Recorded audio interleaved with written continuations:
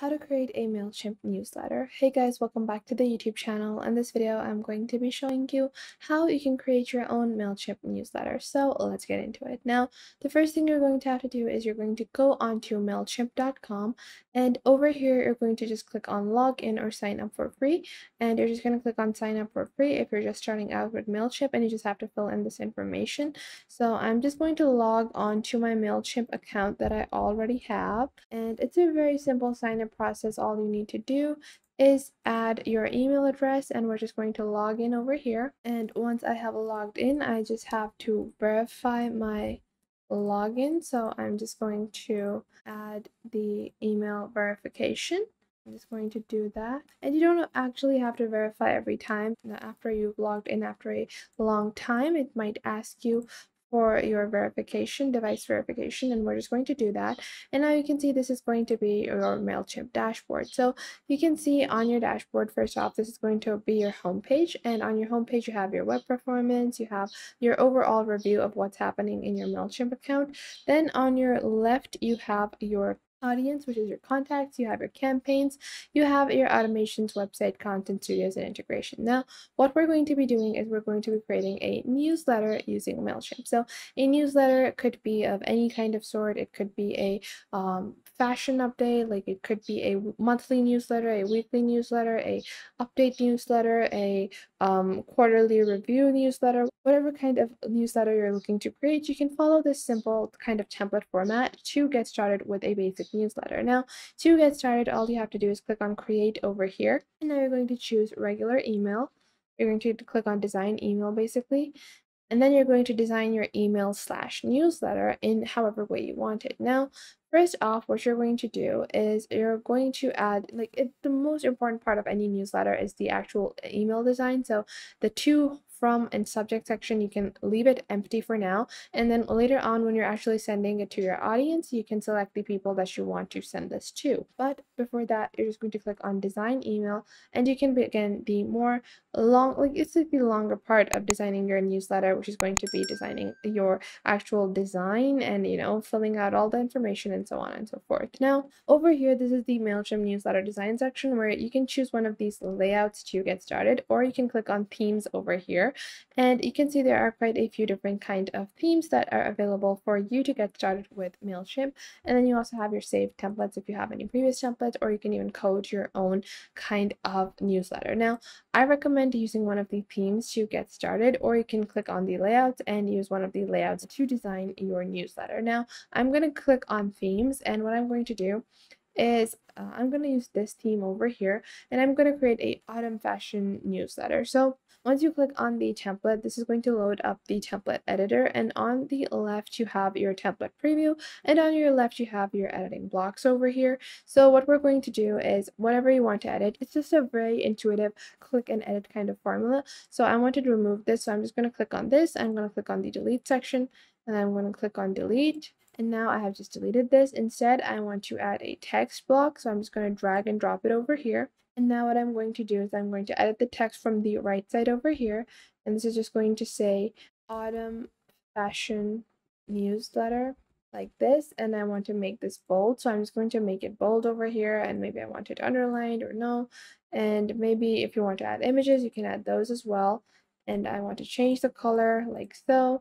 And just like that, I have added the first kind of edit to my template. Now after that, maybe I want to change the background. Instead of these autumn leaves, I can just click on the image over here, and now I can upload my own file. I obviously don't have any, so I'm going to leave it at that. And then I'm going to begin editing my next section. So let's say I have all of these sections, and maybe I want to delete these sections over here. So what I'm just going to do is I'm going to click on delete and delete these content blocks over here like so. If there is anything in the template that you don't want, you're just going to delete it just by hovering your mouse over the section you don't want, and just click on the delete icon. And then we're just going to delete all the sections we don't want. And I'm going to keep like the bottom section, and you can edit the information over here. And what you're going to do is, let's say I want to, instead of this kind of text, I'm going to delete this. And what I want to do is I want to click on the text over here, and I want to create an image plus text section like this. And what I want to do is I'm just going to use the creative assistant to get a image, or I'm just going to click on upload an image, and I'm just going to explore some of the assets that are available. And I'm just going to use any stock image that I can find, and I'm going to add images plus text onto my newsletter design. So we're just going to wait for this to load up, and I'm just going to click on upload, and I'm just going to go into my downloads and use this image. And you can upload whatever images you have. So after that, I have my bottom text, and I can start adding this. So the new autumn colors, etc., whatever it might be. You can add this however you want it. You can add whatever kind of text you want. And once you have done that, what you're going to do is, if you want a specific link, so if you want to add a link to purchase your items, what you're going to do is, I'm just going to save and continue this, and I'm going to click on this section, and I'm going to click on edit. Or if you want to do this from the start, I'm going to show you guys how. Just delete this. I'm going to delete like all the text, excess text, and I'm going to show you guys how to add your purchase button. So what you're just going to do is, you're going to go into your block section, and what you can do is click on button over here, scroll down, and maybe I want to add the button right below here. I'm just going to scroll this and put it over here, drag and drop, and add it like so, like over here. And once I have added this block, what I'm going to do is add it in caps, and then it should be a link to the web address, and then you're going to paste your web address. So I'm just going to copy and paste this web address. So it's just a simple web address that is going to be opened up. I'm just going to copy and paste Mailchimp. You're going to obviously add your own store address over here. You're not going to add this instead. You're just going to add your own store address, then you're just going to save. And just like that, your newsletter is ready. Then you can just click on continue over here and save this as a template. You can later on go back and edit it later on, and then you can set it to your recipients. So for that, you're just going to click on choose an audience, and then you can choose whatever kind of audience that you want. And then obviously you're going to send it from the Mailchimp email that you're using, and the subject could be the newsletter title. So this is the autumn fashion newsletter, and that is what I would add as the subject of my newsletter campaign. So that is how simple and easy it is for you to create your own newsletter using Mailchimp, and it gets the job done, which is the most essential part of any email campaign. It's to just convey the message in the accurate form. So Mailchimp, although is a great application, I don't recommend it for most email marketing campaigns because it can be pretty costly to run email marketing on Mailchimp. Although it does have a free version, if you go up to 1500 contacts or more than 1500, then you have to pay for at least their essentials version.